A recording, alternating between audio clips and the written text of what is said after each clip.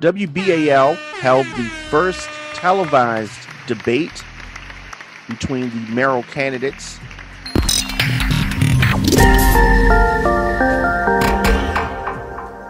And if you thought that not having the candidates face-to-face was going to produce a boring debate, you were wrong.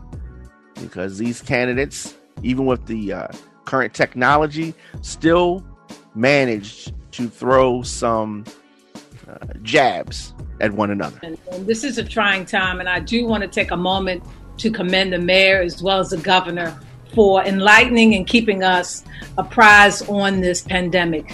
Thank you. I think the most important thing is to make sure we have the public health safety net in place as we plan for economic recovery.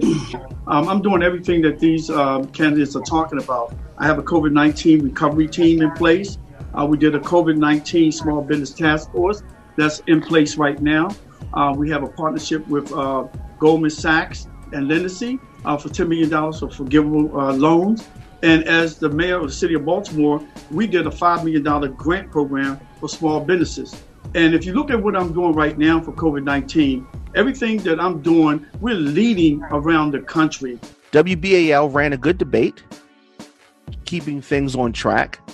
Candidates had to answer questions ranging from economic recovery. People are calling Baltimore to find out what we're doing and how we're getting it done. From coronavirus's horrible pandemic. One of the things that we are going to have to do is a postmortem on our COVID-19 response and see how we can improve upon that. Gun violence, education. So crime is number one. Number two is education. We are falling behind with our kids right now. School will not open for the rest of the remaining season. Some chose to accuse others of violating the public's trust. And I find it ironic that other people are talking about cutting taxes or gaining more from income taxes. Mary Miller gave donations to Mitch McConnell the year after he dramatically reduced taxes on the wealthiest people in our country. That is not the approach that Baltimore needs. I would not change the income tax rate in Baltimore. I would raise the base of income in the city by creating jobs here. The Democrats in this race made some very bold proclamations. I want to do my 8 years as mayor, and when I hand it off to the next mayor, I want them to be able to build upon even better gains than what we made. That's what we have to do, and we have to hold the educational system and dollars accountable. Brandon Scott had some thoughts on the coronavirus and how it would be handled under his leadership. Making sure we have the racial and zip code data, but also being the first in this race to put out a plan that talks about how we can deal with COVID now and after. And if you look at what I'm doing right now for COVID-19, everything that I'm doing, we're leading around the country. Baltimore's Mayor Jack Young wanted to talk about the consent decree and how he pushed it through. We have done a lot. They say nothing has happened. Because of this death of Freddie Gray, there has been the consent decree, which I put for the consent decree. There's body cameras on police officers now that I pushed for and got passed through the council. Jack Young is trying to sell voters on the idea that he's in charge now. You don't want to take things off of the path that they're on, and he's kind of a stable leadership that you have already gotten used to. That's how he's trying to sell his candidacy to Baltimore. And Sheila Dixon is trying to return or get people to get the idea that she wants to return to a time when things were better. Part of the challenge that we face in the city is politics, because the ideas of family strengthening did not come from a particular mayor or whatever. Then people want to throw it away instead of building on it. We've got to get away from the politics and look at where we are successful and build on that. What's a debate without some good old-fashioned mudslinging? Personally, as the only graduate of city public schools in this millennial in this race, what it means, how it feels to go to those, air conditioned, what it means to not have.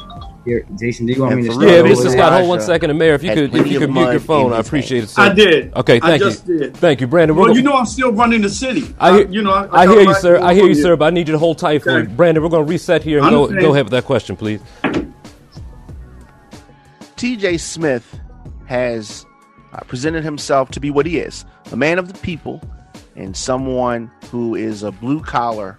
I've been in law enforcement for a number of years, and there's never been a single broach of my integrity or ethics. There hasn't been a hidden camera crew following me around. There hasn't been other videos that I've been subject to. There are other candidates who've dealt with that. I haven't misused the public trust, and I've tried to be as transparent as I possibly can. Many people in Baltimore have seen commercials on television of Mary Miller. She's been spending a lot of money, and she was called out about her support or her donations in the past. He referenced a political contribution from decades ago. I certainly don't support Mitch McConnell, nor do I approve of President Trump's recent tax cuts. I want to be clear. The reduction of crime is something that every mayor in every city has to face and has to account for. How different would my life and the life of my friends be if we had fully invested in education when I was a kid? City politicians have had their chance. They've talked about this. They've used the platitudes and the sound bites, but nothing has changed. They haven't led. I will. Current Mayor Jack Young and former Mayor Sheila Dixon traded barbs back and forth about crime fighting strategies. Sheila Dixon said this: we have to make sure that our police department is equipped to have the kind of expertise to go and track those guns, illegal guns. We should not be talking about this issue today if we had kept a structure in place that was working and successful in this city. Coming from the former Mayor Sheila Dixon, this is a very bold claim, and Jack Young, to his credit, did not take it lying down. I'm paying for her gun trace task force right now that I can use that money to spend somewhere else. That was not a jab. That was like a hook. And it definitely, he is referring to the infamous gun trace task force, which was created during Sheila Dixon's time as mayor.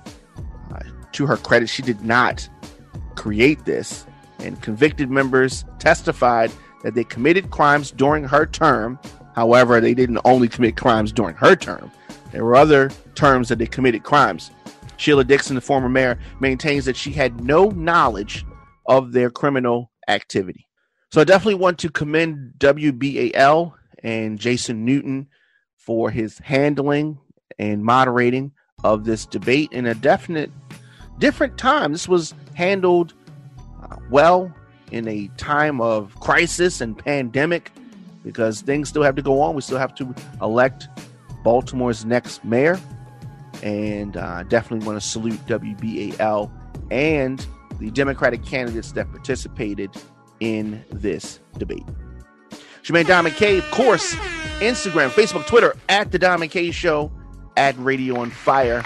And however you are seeing or hearing this show, hit the subscribe button, hit the like button, and I will see you guys tomorrow.